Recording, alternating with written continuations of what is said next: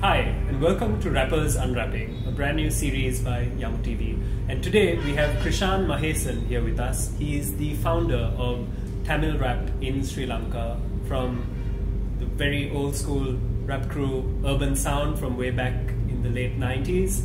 He's still rapping to this day, and he's here to have a little chat with us. A pleasure to be on the show and start off Rappers Unwrapped. It was actually a surprise when these guys called me up and put me on the spot in front of a camera. Yeah, but still, it was a nice experience, and I'm here to chat a lot about Tamil rap music, really mod, eat a lot of fruit, have a good time. I got myself a piece of Gola. Yeah. Imagine I got this, Imad, I would have struggled. What rhymes with Goa? Flows like a lava. Saturday night, about to head towards Karma. Before that, I'm going to get fish and chips at Rama's. Nice. Yeah. What are you going to do? Freestyling, even though it's so essential to rap music, in Sri Lanka and even in Colombo, we don't see or hear of a lot of freestyle rappers. Why do you think that is? That's because rap still is considered like the wannabe thing. You know, it's like we're trying to make something that's not ours. But actually, freestyling and all that starts when guys meet up. They do ciphers, they practice through ciphers, they start spilling their real rhyming capabilities, their lyrical capabilities. So the more you write rhymes, you are able to freestyle. But you know, to be honest, I'm no freestyle rapper. I'm a studio rapper. I write my rhymes. I prepare my rhymes. I read a lot of stuff before I write rhymes. So in my scenario, it's different. But you put me on the spot today, so I guess I got away just doing some very mediocre stuff. I think it's still, given Sri Lankan standards for freestyle rap, you're well ahead of most of the game. I couldn't find something to rhyme with Goba. I didn't think of lava, so. You did. But yeah. Yeah. So, yeah, that's something I find really interesting, where this one time while performing, we had these rappers on, I won't mention who it was, but they were like so surprised that we were rapping without vocals in the background, that we had clean instrumentals, because it seems that these days rappers will even rap over their own voices, which to me it seems a bit strange, because I thought the whole idea of it was you have a beat going and you need to fill that space. Yeah. And strangely, when they cut off the beat and just kind of rapped their pre-written bars, they would call that freestyle.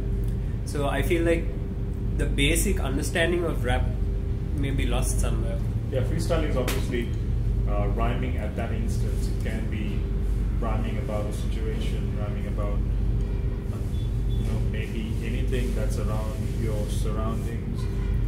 It can be maybe a topic that a person who heads a cipher would pass on to you. So I mean, freestyling is actually a point where a rapper is actually at his maturity, where he's written a lot of rhymes, and he's got to be very spontaneous. You've got to be very creative. You've got to be able to foresee the rhymings, the alterations, the metaphor, all of that way ahead before you rap. So your mind's got to be working. So your mind's got to be seasoned to do that. So I think not a lot of rappers still know the basics of hip hop music.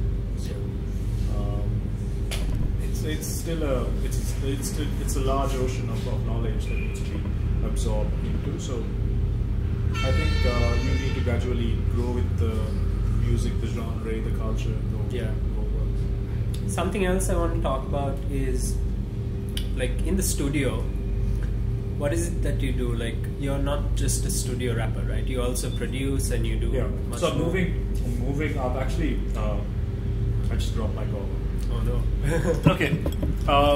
Imad, actually, I've moved from just being a rapper, even during the early 2000s during my time with Illinois, when I was writing for Iraj's first album on songs, I also contributed in terms of compositions for melodies and things, like ideas and stuff like that.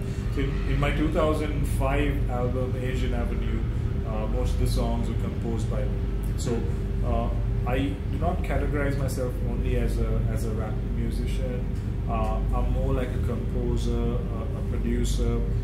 So I explore different genres of music. It's not just rap music that I listen to. I listen to jazz, I listen to world music, I listen to Carnatic music. I listen to all sorts of music. That'll inspire me, that'll probably make me get ideas from different artists, different musicians.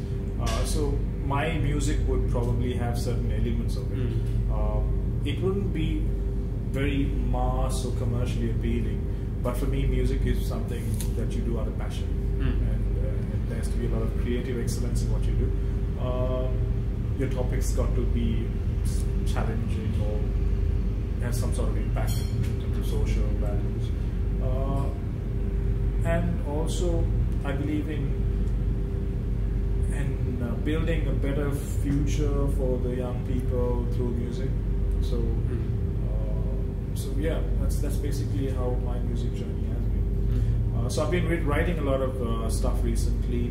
Even my previous release, Unnal Mudi, was a bit of a electronic dance music, rap sort of a song, featuring a South Indian singer, which was also produced by Pro from AMAS, who actually supported that project. So I need to give them all due credits for that. So this particular project was purely on youth empowerment. It's about doing things that you can do if you put your mind into it. A very positive sort of messages. And even in the future, what I'm trying to do is through the Tamil music industry, I am setting up like writers. We're trying to form an association where we have writers, we have musicians, we have sessionists, we have music producers, all of them forming a collective called Ilangai Tamil Musicians Association, where we're trying to set standards in terms of local independent music, original music, protecting artists, making sure that artists get airplay on media, on electronic media, on mainstream media, giving them opportunities, harnessing them, nurturing them, giving them the know-hows of what the industry is, how you monetize your content, things like that. As an association, we're trying to pass it on to the next generation of musicians. So the culture, the artist, the industry will be protected, and I think it's about time that we, as musicians, started this and implement it on a national level. So we're speaking to people in high authorities, in government levels, where we're trying to secure this organization or this association under the purview of a ministry. Wow. So that there would be direct involvement with the government and how it could actually strengthen and protect our musicians. That sounds like a lot of work. Apart from that, I'm also looking at getting involved. We're seeing a lot of new Tamil movies being produced in Sri Lanka, full-length films, not short films, full-length films that are going to be scheduled in cinema. So we're trying to work together with other Tamil artists and build this industry in a more vibrant way. Because we've got a geographical extension. We have the north and east that has opened up. We see a lot of talent out there. We just need to connect the dots. We just need to connect the dots, and I think it'll happen with time.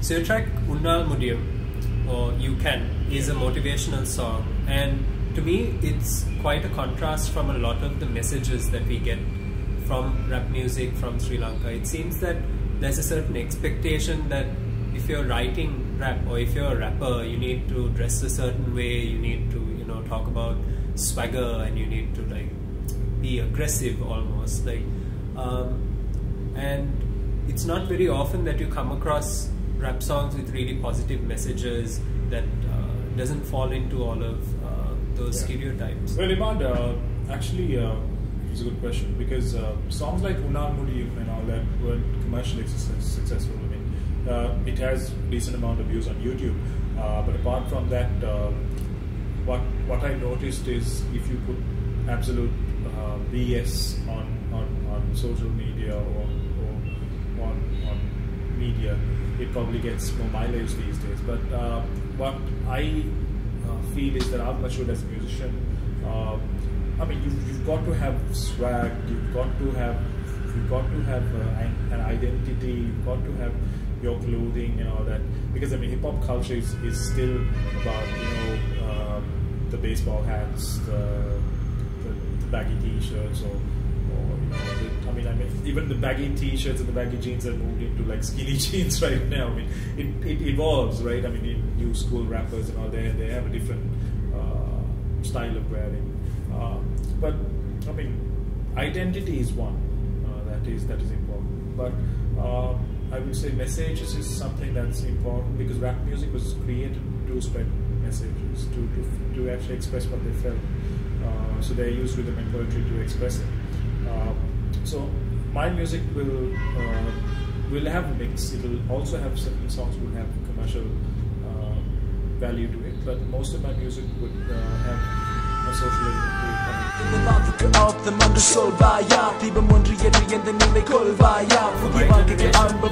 song J-Town Story that really made me aware that there was a rapper called Krishan and that he could rap in Tamil, and that song was one that I feel like it was really necessary at that time. It gave voice to a message that people needed to hear, and that type of social commentary, that type of socially conscious rap is really interesting, or in any genre. Do you intend to do more of that style of music, incorporate more messages like that? But actually, J-Town Story was an eye-opener even for us as a band in early 2000s, because it was during the conflict year time period. We wanted to connect through music, so we had Sinhalese, we had two Tamil rappers, we had Muslim, all working on one song, and it actually gave us a very good reach in terms of popularity. Ever since that, even on Asian Avenue, there's songs about drug abuse, there are songs about youth empowerment. So my next few projects, I have one on human trafficking, and the other one is the hardships the Tamil people go through in the upcountry tea plantation sectors. There's a lack of education, fathers who have alcoholic problems, so mothers who are the only income earners for families. So maybe uplifting, giving them some sort of inspiration, giving them some sort of upliftment through music is what I plan to do. So the whole human trafficking thing is about people looking for a greener, brighter future, pawning their mother's jewelries and then taking on a boat ride that they don't even know where they're heading to.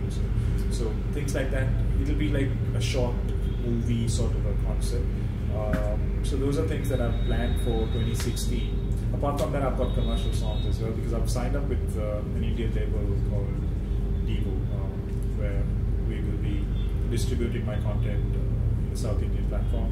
We might as well distribute it to other countries through Devo. So we've signed a global agreement on distribution. So that's something that I've started working on in 2016. It's going to take a lot of time, because I do a 9 to 5 as well. So I work in the nights. It's not easy, but it's not easy. But I hope a lot of things would unfold. Yeah. Let me see that.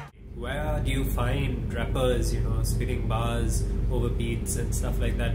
And recently, I got to see you perform when you came for Kacha Kacha, and you blew the roof of that thing. Like, it was really quite ecstatic. I remember someone even came up and started breakdancing while you were doing your thing.